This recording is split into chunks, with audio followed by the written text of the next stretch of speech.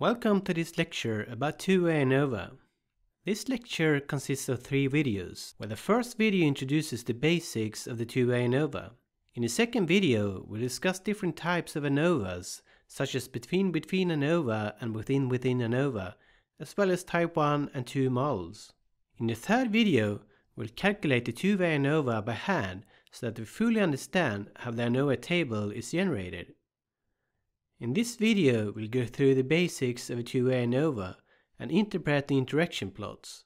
We'll also interpret the 2A ANOVA table and discuss the differences between a 2A ANOVA and a one-way ANOVA.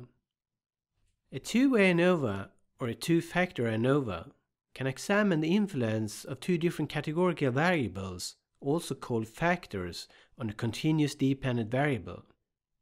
If you understand how a 2A ANOVA works, you will also understand how a 3-way ANOVA works.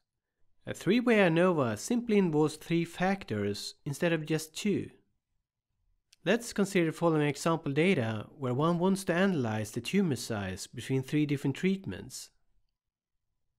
The dependent variable is tumor size, which has been measured in several independent cancer patients that had about the same tumor size before the treatment started. The 2 categorical variables, the factors, are treatment and gender. For this example, it seems like the women represented by the green bars generally have smaller tumors compared to the men. Also, individuals on drug B seem to have smaller tumors in comparison to the ones on drug A. And individuals on drug A have smaller tumors compared to the ones in the control group, which are on the traditional treatment. It therefore seems like both drugs reduce the tumor size in comparison to the traditional treatment. For a 2A ANOVA, we can ask 3 different questions. In this example, we can test if there is a difference in the mean tumor size between the 3 different treatments, if there is a difference in the mean tumor size between men and women, and we can also test if there is an interaction between treatment and gender. This means that we can test if men and women respond differently to the different treatments. We'll first have a look at the meaning of an interaction. If no interaction exists between the treatment and gender, we expect that men and women respond equally to the treatments. In this example data, we see that the women generally have smaller tumors than the men, irrespectively if they are in a control group or in the 2 drug groups. Interaction between factors can be studied by an interaction plot. An interaction plot is simply illustrated by lines that are drawn between the means of the subgroups. For example, if we draw these lines between the mean values for the treatments separately for the men and women, and remove the bars, we will end up with the following interaction plot. If the lines are approximately parallel in an interaction plot, we expect that no interaction exists between the 2 factors. Since the line seems to be parallel, we expect that no interaction exists between gender and treatment. If we study the following plot, where the women on drug B now have a much larger mean tumor size, and draw the following lines between the bars, we see that the lines in the interaction plot are no longer parallel. Therefore, we expect in this case that there is an interaction between the 2 factors, gender and treatment. Let's use the software to compute a 2A ANOVA of the following example data.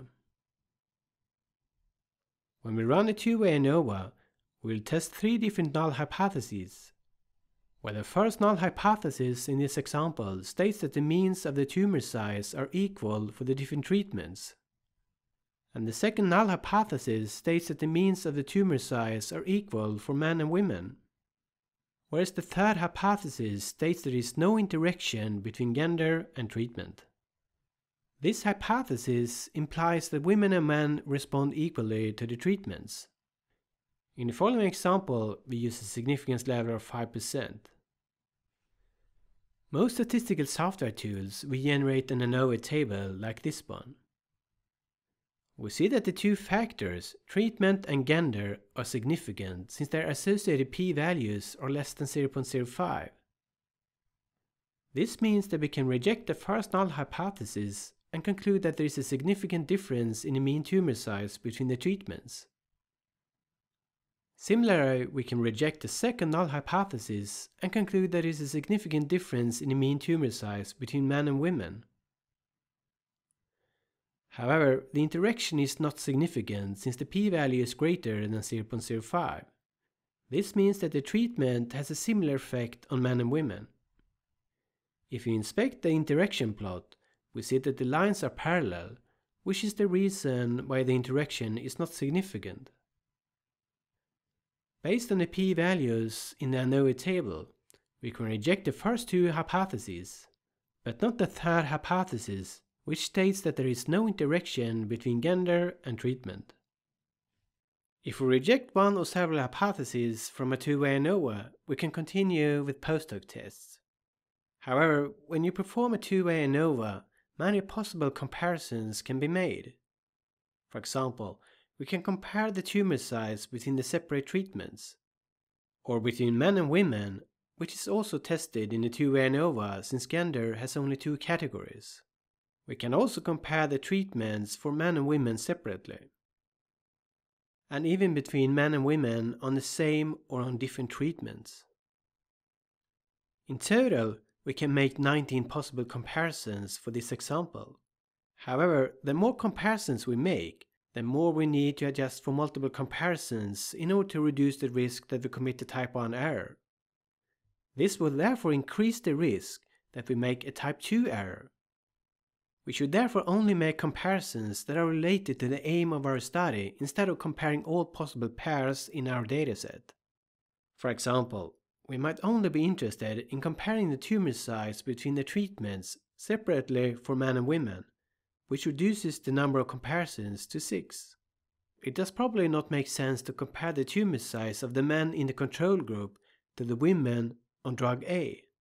We'll discuss more about post-hoc tests in a separate video.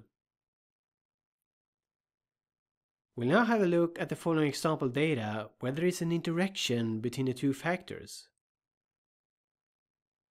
The difference from the previous data is that the women on drug B now have a larger mean tumor size compared to the women in the control group. In this example data, drug B seems to be bad for the women, but good for the men. If we study the ANOVA table based on this new data, we see that the treatment is significant, which indicates that there might be a difference in the tumor size between the different treatments. However, the factor gender is no longer significant. If we pool the men and women from all three treatments, we clearly see that they have about the same tumor size, which explains why gender is not significant. If we study the interaction plot, we see that the lines are no longer parallel, which indicates that there is a significant interaction between gender and treatment. As expected from the interaction plot, we see that the interaction term is now significant since the p-value is less than 0.05. We can therefore conclude that men and women respond differently to the treatments. However, when the interaction is significant, we should be careful when we interpret the main effects. We'll come back to this later. Let's have a look at another example where two factors are involved in an experiment of growing plants. In total, we have 24 plants. These are split into 3 groups that have been exposed to different temperatures: cold, warm, and hot. In addition, in each temperature group, half of the plants were exposed to a low amount of watering, whereas the other plants are exposed to a high amount of watering. The investigator would like to test if the temperature influences the growth of the plants, if the amount of watering influences the growth, and if there is an interaction between temperature and watering. In other words, does the effect of watering depend on the temperature? If we draw lines between the mean values for the groups, we can study the interaction plot. We see that the lines are far from being parallel, which indicates that the interaction will turn out to be significant if we compute a two-way ANOVA. It is clear from the plot that a low amount of watering is bad for the plants during hot temperatures, whereas the amount of watering does not affect the growth of the plants in cold temperatures.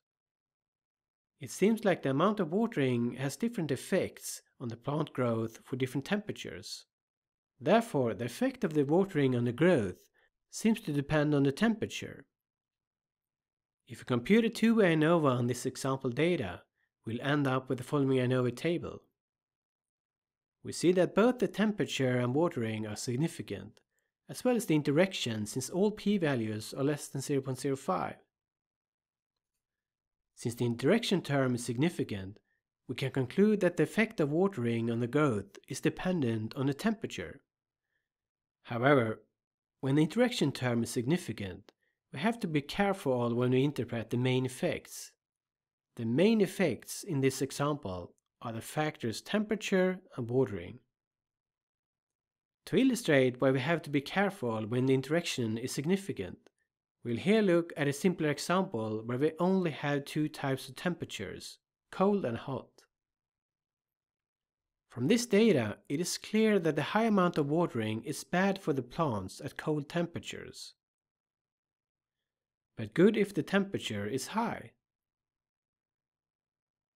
If we compute a two-way ANOVA of this example, we'll get the following ANOVA table. The crossed lines in the interaction plot and the significant interaction term clearly indicate that the impact of watering is dependent on the temperature. However, when we now study the main effects, we see that these terms are non-significant.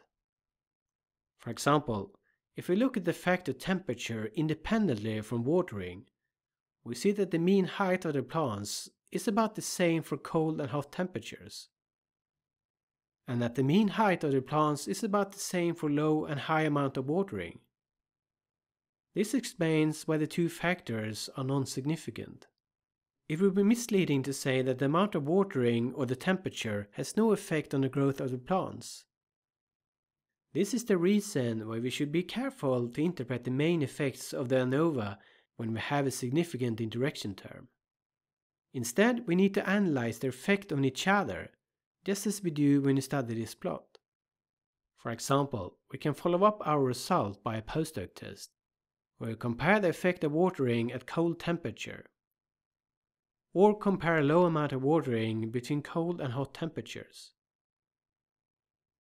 We'll now have a look at the advantages of a two-way ANOVA compared to two separate one-way ANOVAs. The main advantage of a two-way ANOVA in comparison to two separate one-way ANOVAs is that we can test for an interaction between the two factors and that our model fits better to the actual experimental design. If we run a two-way ANOVA where two factors have been used in an experiment, we can test if there is an interaction between the two factors.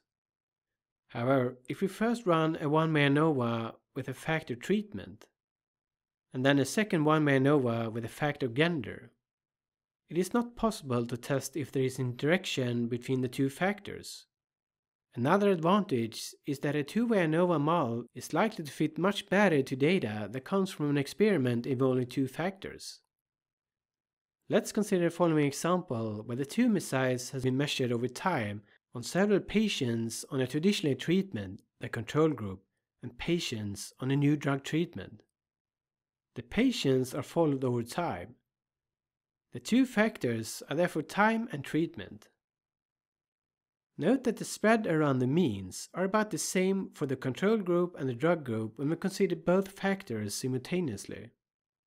The assumption of equal variance between the groups therefore seems to be fulfilled for a two-way ANOVA. In comparison, if we join all data points from the different time points, we see that the control group has a much bigger spread around the mean in comparison to the drug group. This is simply due to the fact that the tumor grows much faster in the control group, which gives rise to a big difference in the tumor size over the different time points. In contrast, since the drug reduces the growth of the tumor over time, the variance of the tumor size over the different time points is much smaller in the drug group. In this example, a one-way ANOVA that compares the tumor size between the two different groups is likely to fail on the assumption of equal variance, because the control group has a much higher variance than the drug group. In addition, the assumption of normality seems to be fulfilled when both factors are considered, since the data point seems to be scattered evenly around the means. But if we combine all the data points from the control group and plot them together, the assumption of normality is violated since the distribution is clearly skewed in the control group. In the next lecture, we'll have a look at different types of two-way ANOVAs and discuss when and how to use them. See you in the next lecture.